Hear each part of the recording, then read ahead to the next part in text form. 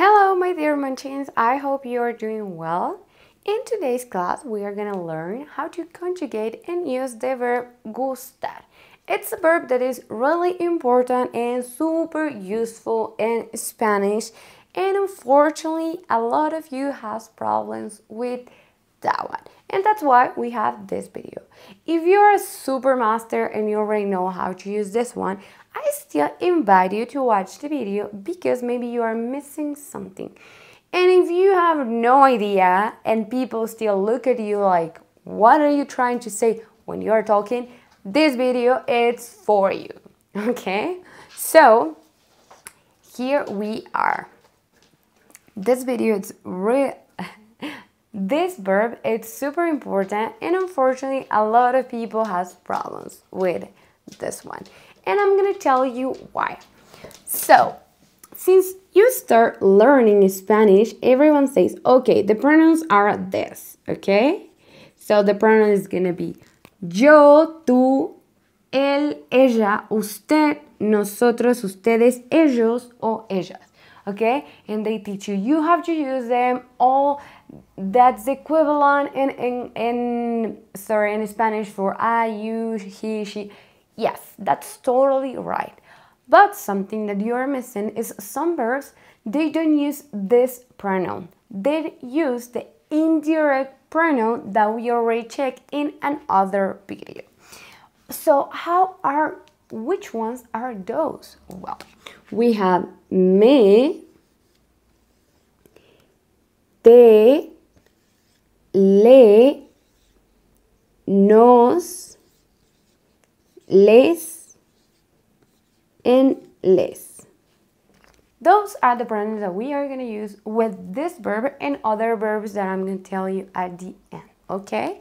So, these ones. For now, just remember these ones. The other ones are not important right now, so don't worry about them. Just focus on these ones, okay? The other part is we have more conjugations, but the ones that we use more, it's gonna be gusta and gustan, okay? So the question is like, so why? Like, when I use one instead of the other? Well, it's actually pretty simple, guys. This one is singular, and this one is plural, okay? So every time when you want to refer that you like something and you are talking about one thing, you have to use this one, okay? Or plural, the other one. So we have to choose one of these ones, okay? First, I'm going to choose this one, and then I'm going to give you another example. So, ¿te gusta el chocolate?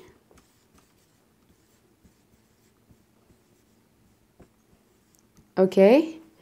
One more thing, guys. I know that in English you don't say you like the chocolate, but in Spanish we always need the article, okay?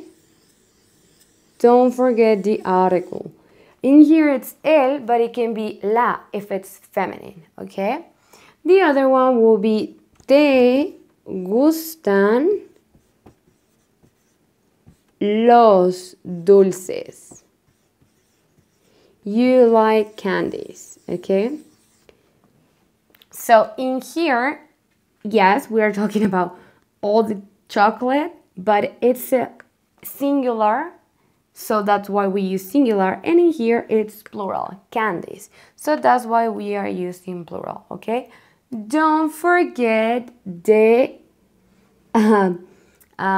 article, okay? So that's the first example. Another example, it's gonna be with the third person, because in here people has even more problems than in the other ones. So we have to use le. But as you can see, and it's really obvious, if you use me, it's gonna be for me. If you use te, for you. If you use nos, it's gonna be for us. But if you just use le, can be confusing, and maybe you are not sure who you are. Maybe the other person is not sure who you are talking about. So the key here is just like in English. For example, if you're already talking about someone specific, then you can just use le. But if you haven't mentioned the person, you are just gonna start a new conversation, you need to know who you are talking about. And that's gonna be like this. For example, a Max le gusta el pollo. Okay? So, if I don't say a Max, I'm just gonna say le gusta el pollo. And you are gonna think like, who? So, if you haven't introduced or you haven't expressed who you are talking about, you need to add it with first an A, then the name of the person or pet or whoever you want to express, and then the indirect pronoun gusta and article pollo. Okay? A Max le gusta el pollo. If we already are talking about Max, I don't have to add a Max. I can just leave it like that. Okay? And in the plural form will be the same. A Max le gustan las pelotas. Okay? Article because it's plural. Yes? Perfect. Also, sometimes, for example, in here we have a Max, but you can also add, a él. You know, you can also add the pronoun. And in here, yes, we are going to use it, but look at this. A él and then le gusta. But there is no way you can say a le gusta. No. Like this and then le gusta, okay? A él. In there, you can use the subject pronoun, but close to this one, no, okay? Before this one, always has to be the indirect pronoun, okay? Well, so that's one thing. The other one that I have seen a lot, it's nos gusta a correr. So I know that in English you say, I like to run, but in Spanish it's not like that. So we can do the opposite. In English you don't have to say, I like the chocolate, but in Spanish we have to. And in English you have to say, I like to run, but in Spanish we don't. So if you're using a verb, you just have to write the verb in an infinitive way, okay? So we say that with nouns, you have to use an article, and depending if it's like la or el or los or las. But in here, no preposition, okay? No preposition. Please don't do that. And also something you need to know, if you are using a verb, it's always going to be with the singular form. There is no way you can say, nos gustan correr. No. Okay? Always with the verb, no preposition, and it has to be infinitive. Okay? No preposition, the other verb infinitive, and always singular form. Okay? And so we have two verbs that normally we use to say that we like to do things, but then we add even more. So this verb is the verb ir, to go. So for example, me gusta ir con mis amigos. Okay, I like to go with my friends.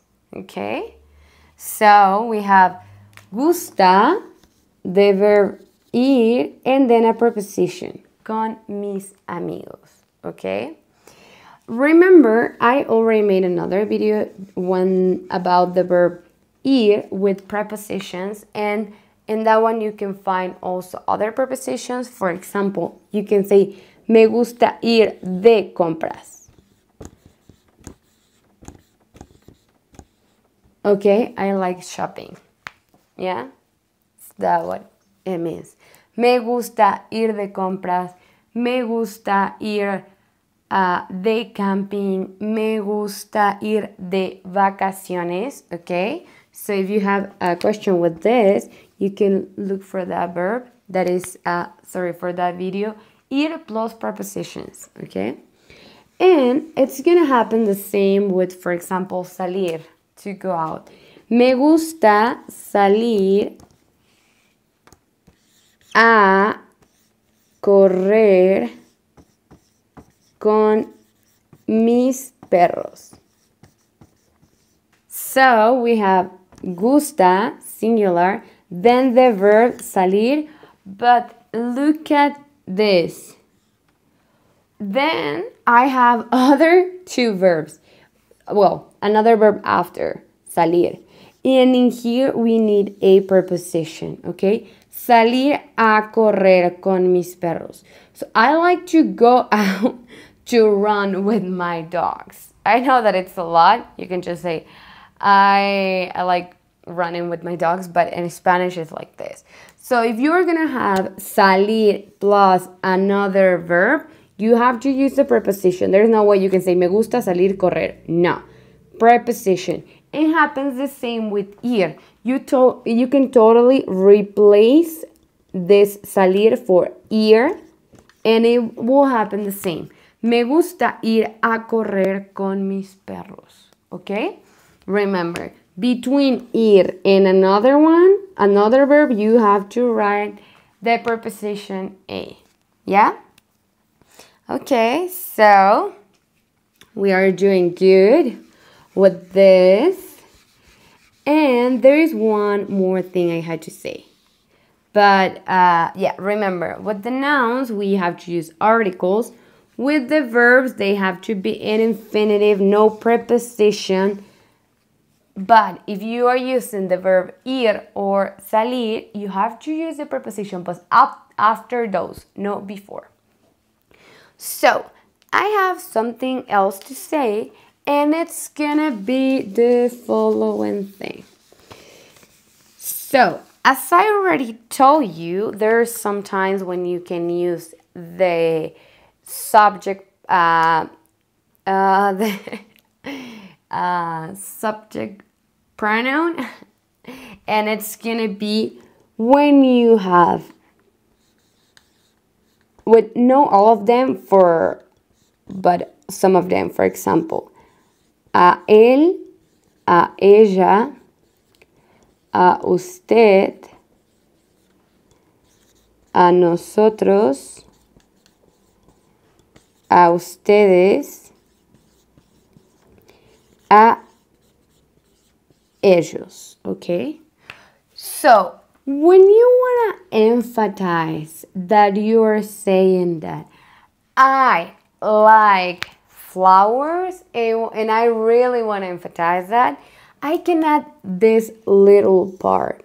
A mí me gustan las flores. Okay? A mí me gustan. It's to emphasize, okay? It's to emphasize more like in these ones that you already understand. Yes?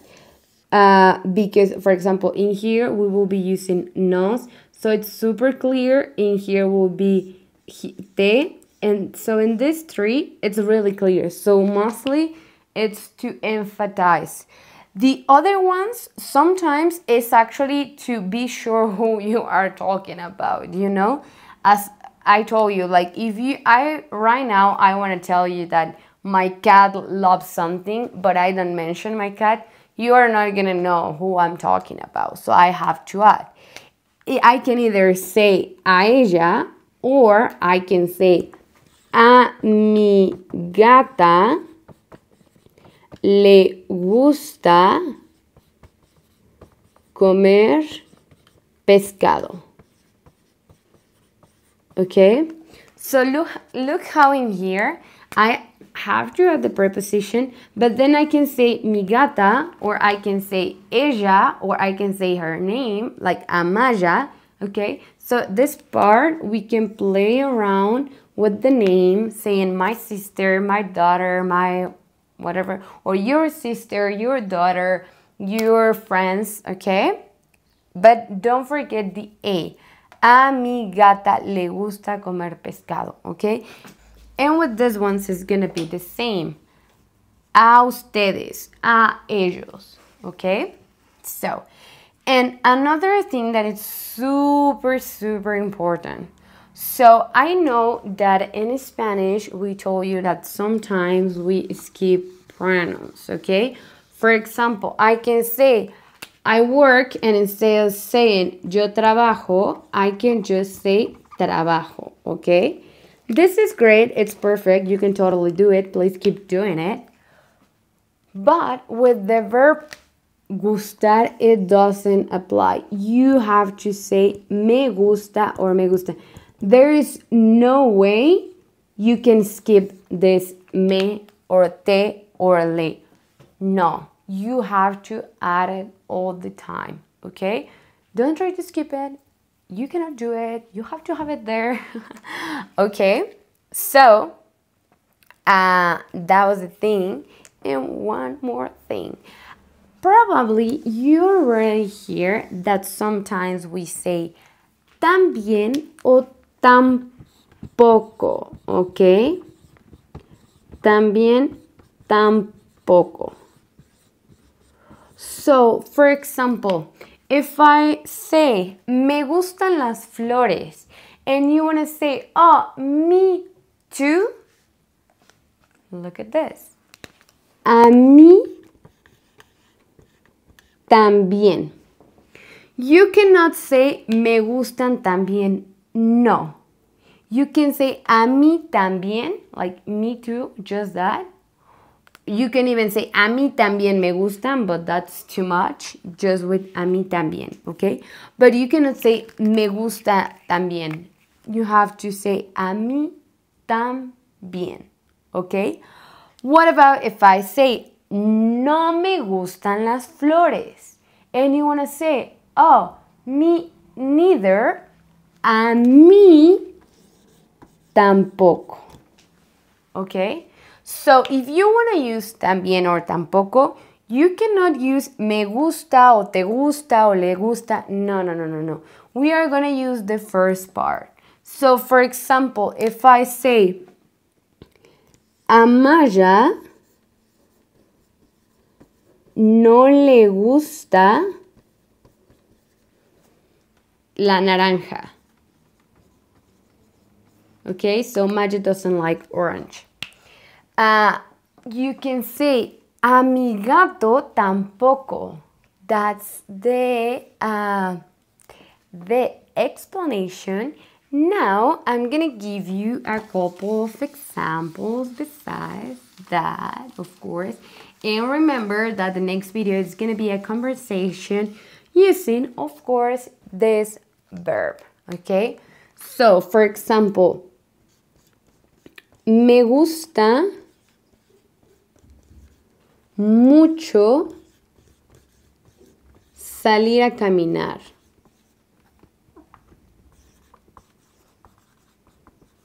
Okay, so I really like to go out. Okay, me gusta mucho salir a caminar. And then if I want to ask you, and you, like, do you like, I'm not gonna ask y tú, I'm gonna ask y a ti. Okay, and the other person can say, a mí también.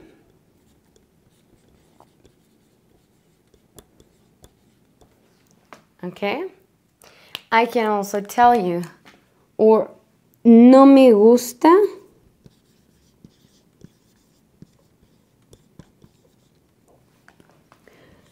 correr en las tardes. I don't like to run in the afternoons. A mi hermana tampoco. ¿Ok? Ahora, una pregunta. Question. ¿Te gusta el pescado? Do you like fish? ¿Te gusta el pescado? Más o menos. No. Or sí. Okay. So here are some examples where you can use it. I'm gonna write in here some verbs that we also use with this type of conjugation, okay? One that I like to use, and I'm gonna make another video of this verb. We have, for example, gustar. We have encantar. And encantar is, for example, you can say me gusta mucho. And then we have encantar. Encantar, it's another level. It's kind of like I love it, okay? So we say me gusta. Then in here we me encanta. Okay? And I hear a lot of people say me encanta mucho. That's super incorrect because we already are like encantar means like you love it. I know that in English you can say I love it a lot. And actually with the verb amar you can say it, but with encantar sounds really weird. Okay, so me encanta, no mucho. Okay, for example, then we have the verb doler. Doler is like when you have pain. Me duele. Okay. Then fascina, fascinar. Again, when something that you really like, you feel fascinated about that, me fascina. Oh, sorry, me fascina. Then we have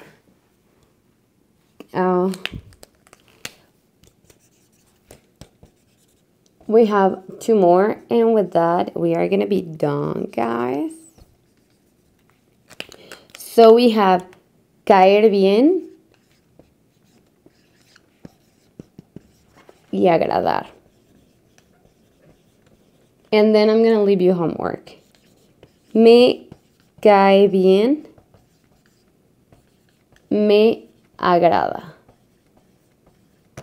So I want you to tell me in the comments why when I use me gustas versus me agradas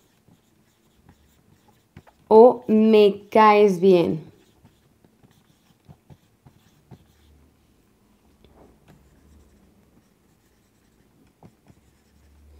Okay, so this three means I like you. So I want you to tell me when do I have to use me gustas versus me agradas. That's going to be the homework. And of course, I'm going to make a video explaining why you have to use one instead of the other. But for now, it's going to be your homework, okay? Well, that was the explanation. I hope it was a good explanation and I explain everything. If you have questions, please let me know. I'm gonna be happy to answer your questions. Wait for the video. I'm gonna make a video with the conversation, of course, so you can hear how people normally express things that they like, they do not like, and for sure we are also gonna use verbs like me encanta, me fascina, me cae bien, me agrada. Okay, so I'll see you in my next video. Thank you so much. Bye.